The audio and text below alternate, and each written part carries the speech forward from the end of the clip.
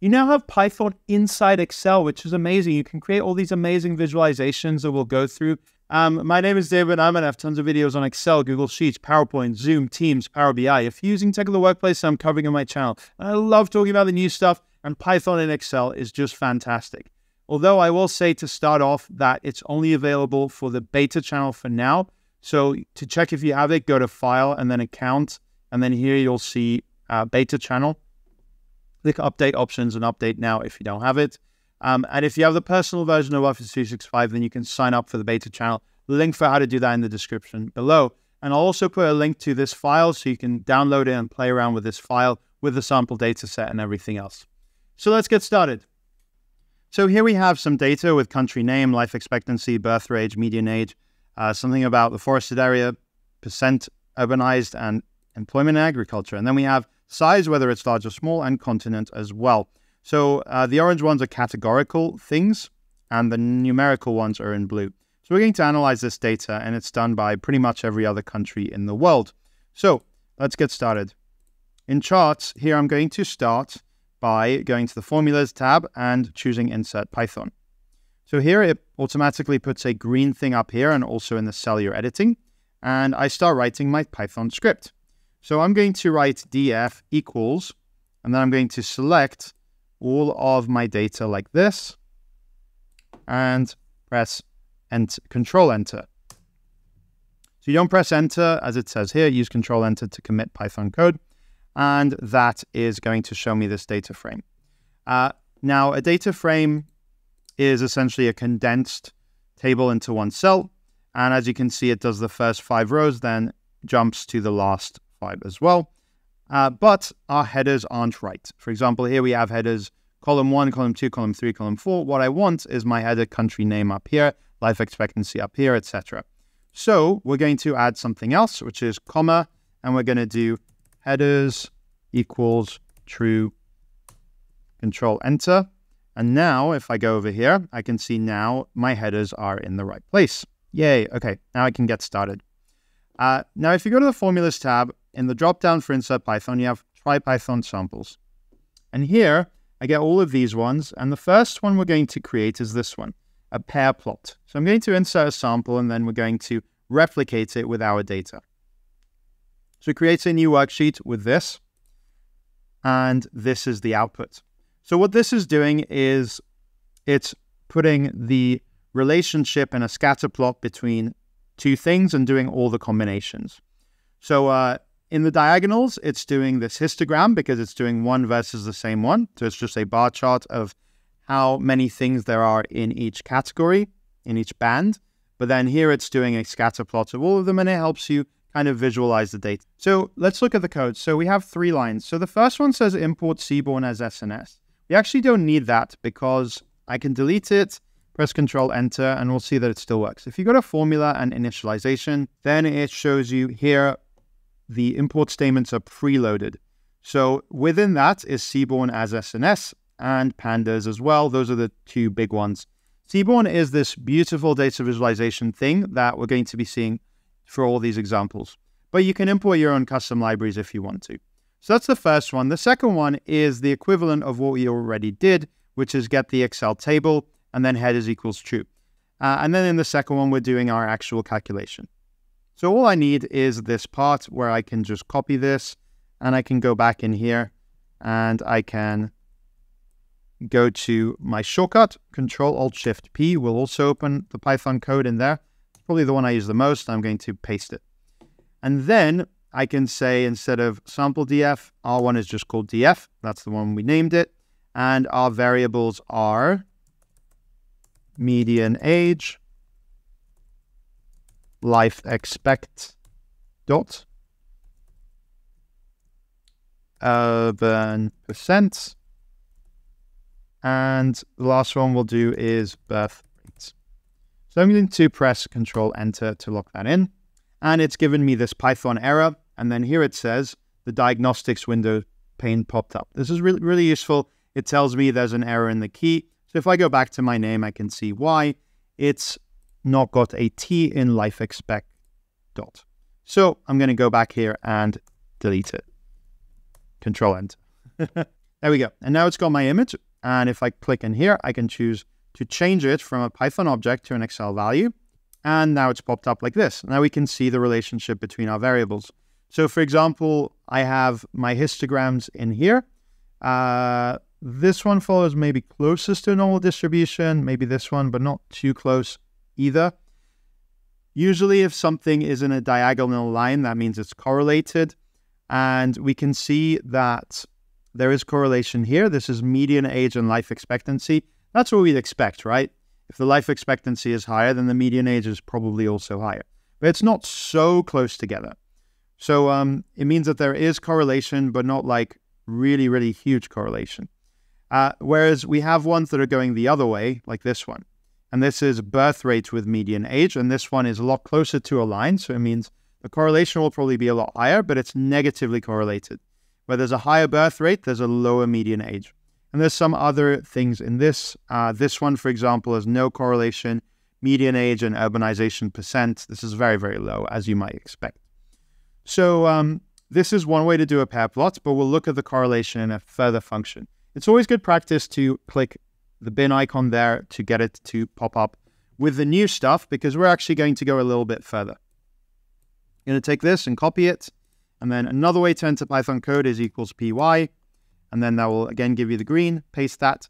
We actually don't need to give it a name this time. We can just put sns.pairplot. And we're going to add one more thing, which is a comma, something called hue. Press tab to lock that in. Thank you, autocomplete, equals size. So size of countries greater than 5 million or less than 5 million population. So now we're going to do the same and click Excel value. It does take a while sometimes, but there we go. So now it's actually put things in categories, with orange being small countries and blue being large countries. And in the diagonals, instead of having a histogram, it's got more of this kind of area chart where it shows you the distribution of both variables, which is pretty cool. All right, so let me close out of these three and let's do some other ones. So for a Swarmplot, we're going to type in the code ourselves. So we're going to say sns.catplot. And then we're going to open our brackets and we're going to say df, because that's our data. And then we're going to say kind equals swarm. And we're going to say x equals continent and y equals, always in speech marks when you refer to column names,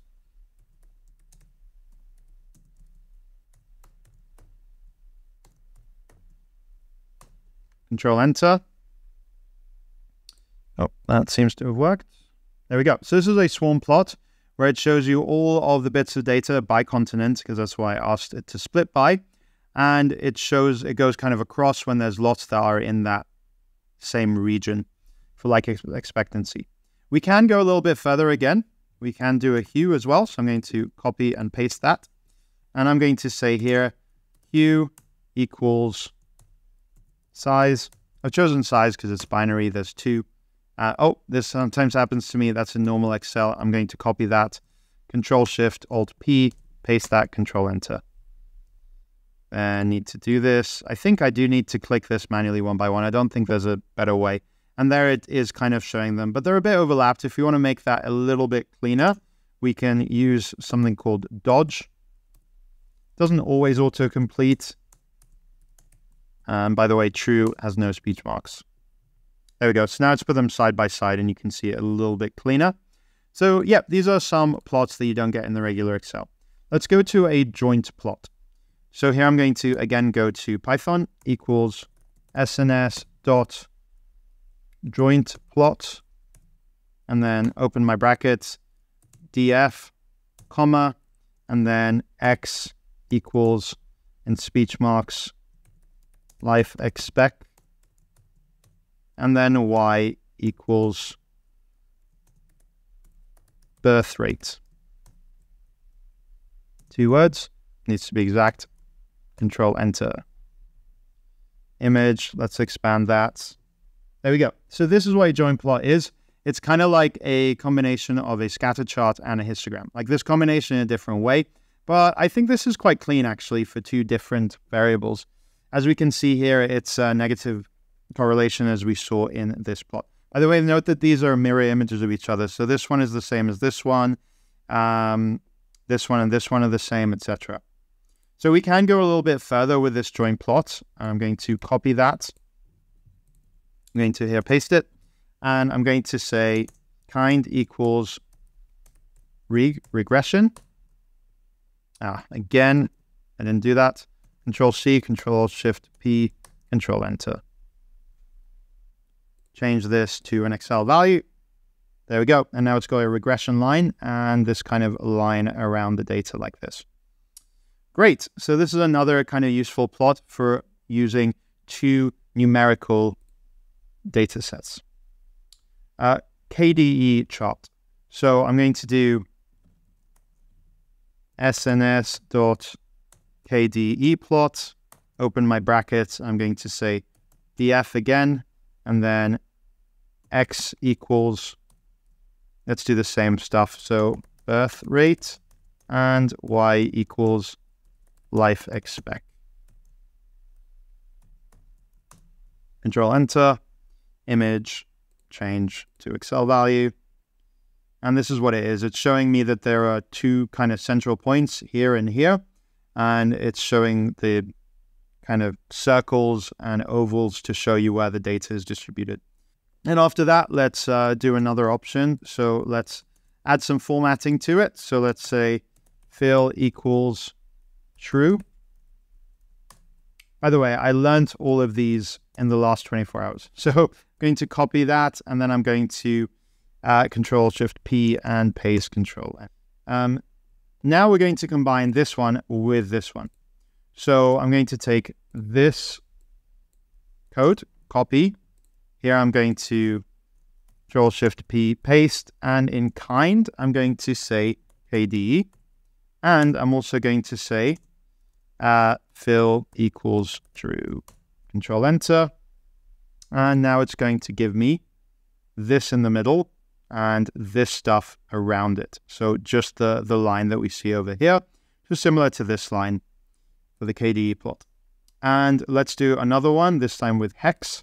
So if I copy this one and Control-Shift-P there, I'm going to do type equals, kind equals hex, and Control-Enter. There we go. So it didn't work.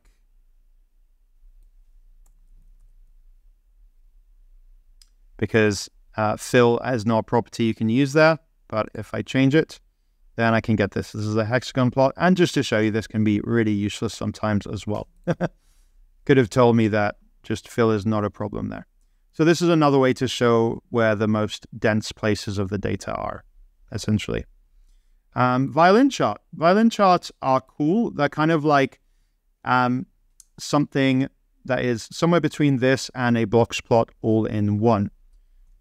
So Alt-Shift-P, SNS.violin plot, and then I'm going to open my brackets. I'm going to say df, and I'm going to say from df, give me x equals continent. Spacing is important here. And y equals birth rate. And this is a violin plot. There you go. So it kind of shows you, in the middle, there's the box plot with the highest points, the upper and lower quartiles showing you there with a dot for the median. And then it's showing you the distribution as well. So where there is a lot and where there's little, Europe you'll see is very short and narrow because the birth rate doesn't vary that much compared to Africa, which varies a lot. So we're going to go one step further. So I'm going to copy this code, and here I'm going to Control-Shift-P and paste, and I'm going to add in our favorite friend, Mr. Hugh, equals size, and Control-Shift, Control-Enter, and then let's see what it gives. It gives like this, but essentially they're pretty much identical on both sides, so that's not that interesting. To make it more space efficient, we can do splits equals true. And then you can, it is different on both sides and it takes up less clutter essentially. So I quite like this because it really shows where all of your points of data are, including the mean, the median, the upper lower quartiles, etc. It's a really cool chart that I wish existed in Excel, but now you can do them in Excel with this feature.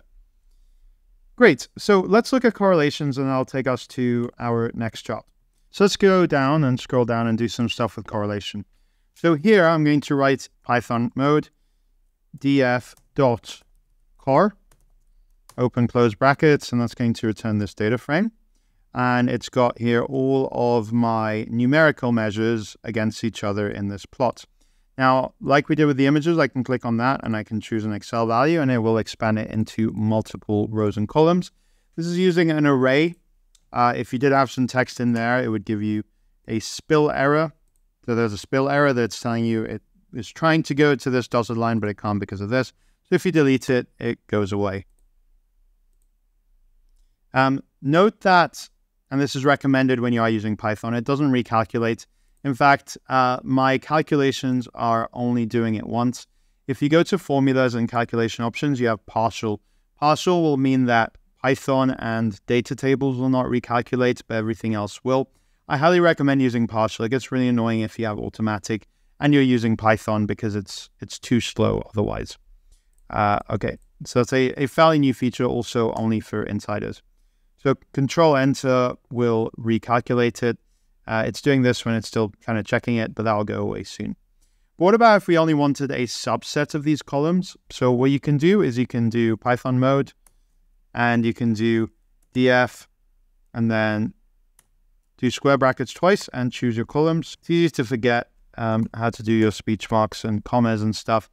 But if you do that and then dot core, same as before, there's a data frame as well. And if I look at it, it's only got those 4 columns.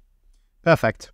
So we've got it like this and I could expand it out, but you know what? We're going to make this into a chart. So I'm going to do before that sns.heatmap.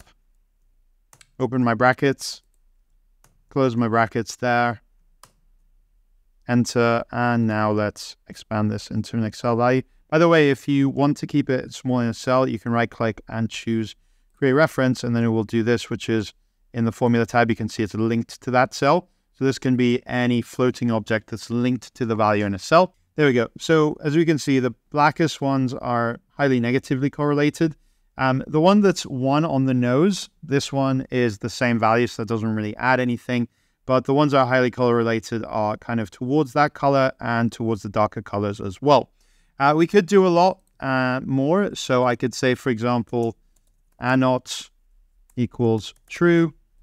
By the way, I just learned these recently, and here you could have like the numbers of how close they are. If you wanted to do the correlation rounded to 1 decimal place, you could do dot round and then 1 like that, and we'll do it to 1 decimal place. So actually these are pretty highly negatively correlated, and life expectancy and median age is highly positively correlated. All right, so back to here. We've done a bunch of different plots that are only available using Python. I hope you enjoyed that video. If you do, then consider giving the like button. You can find this file and download it and play around with it in your own time. But remember, this is only available to Office insiders, so you need to have the beta channel of Excel with Office 365 at the time of making this video to make it work. Thanks for watching.